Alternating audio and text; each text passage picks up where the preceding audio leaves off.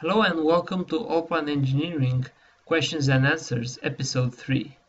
In today's episode, I'm going to answer to a question from one of the subscribers, which is how to model U-stairs, or as he called them, dog-legged shape stairs in Allplan using the dedicated functions. We have a dedicated module to model this kind of stairs, and you will see a very practical workflow that starts from a DWG that originates from Architect. WG can be 2D, but our final product will be a 3D model of it that follows accurately what the architect has planned.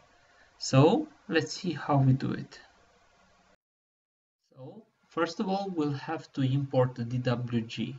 And before we import an AutoCAD file, we need to have a look at it and see which drawing unit have been used and what is the scale of this drawing. You can see here that this is a 1:50 drawing, and in order to determine the drawing units used, I will have to measure something that is on the plan. So I will choose a dimension and hit measure with a free viewer provided by Autodesk, and we see that we have 7,000, and on the note we have here on the dimension line 3,500. It means that the drawing unit was millimeters. However, I should apply a factor of 0.5 before importing it.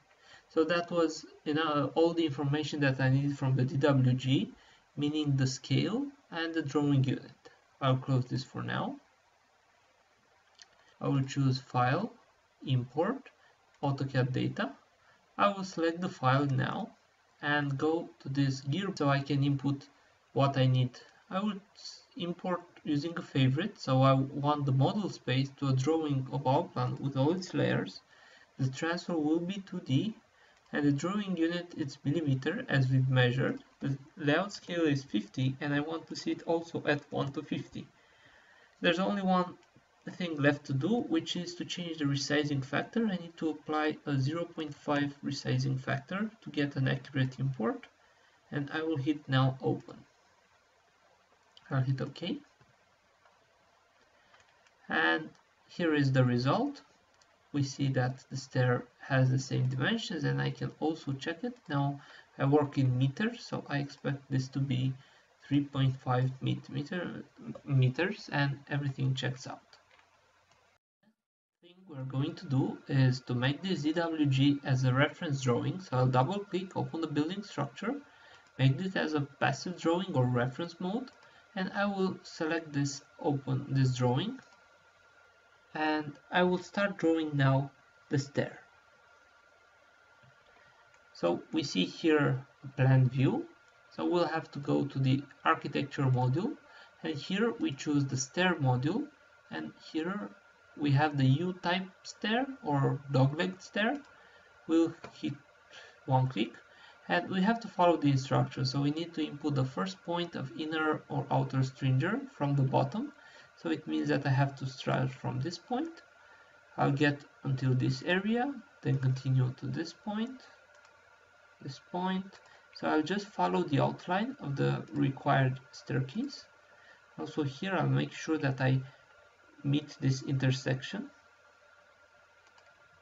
And I see here a preview of the way we will climb the stairs, and we go here to height, and we'll have to input this setting. So we start from 0 and we get to +5 meters, and we're going to use initially 28 stairs. So I will just hit here OK, and we see a preview of the stairs. We see that we have a good overlap, and we need to change just a few settings. We'll go here to landing type, and I will choose a proper landing type. So I want to have type number 1, so this has the same elevation as the intermediate slab. I'll hit OK, and now the preview is correctly. Also we have a 29th stair, so I can just add it here for steps above. I'll just add here 15, so I get an extra step. What we see in the preview in the 3D is just the finishes. So in order to have a 3D geometry, we'll have to go to this stair components and properties, And in this area, I'm going to use geometry, and I will need a central carriage. I'll go in this area, central carriage, and here I'll have to input the properties of this central carriage. The dimension in this situation is quite thick, it's 23 centimeters. So I will choose this dimension and say 0.23. I'll hit OK now and complete with some others. So I would also like some inner handrail, and for this I will provide an inner user defined. And we can see here a preview of the staircase. We also have finishes, which I personally don't want on my structural plan, so I can go here to stair thread, and here we can just change here some settings, and also we can deactivate it. So we'll only preview the structural part. We hit close, yes, and we have here now also a description of the stairs which matches the requirements. These stairs may look nice, they are far from perfect. If we have a look here, we have a very sharp corner that we need to remove. So in order to do that, we'll have to convert this stair into a 3D model. We can do that by going here to bonus tools, 3D modeling, and we have convert elements, and I will convert architecture to 3D solid and select everything. And now I can do some changes here. I'll go in an isometric view, and I would like to create a detail that is similar to this one. So I don't want that sharp edge, but rather I just need to finish everything at after 45 centimeters. So in this view, I can just create here a box which can go from this point downward 45 millimeters. And I will use this box to know where I should trim the staircase, or actually this box will be part. As you see here in this detail, here we usually end with a beam that has a stirrup and ensures enough capacity to get all the stress concentrators in this corner. So basically I will just use this to unite this box with the 3D replica of the stairs. To do that, I'll use union, select this one and this one. So I'll also insert a slab using a box. I can start now with a box. I'll go here 1 meter, and in the other direction I'll just say 0.3 and then reposition the object.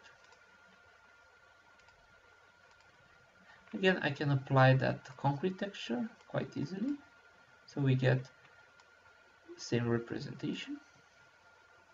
So same idea can be applied at this ending as well. I can just rotate it as I see fit, and I can complete this with a second box by using the box function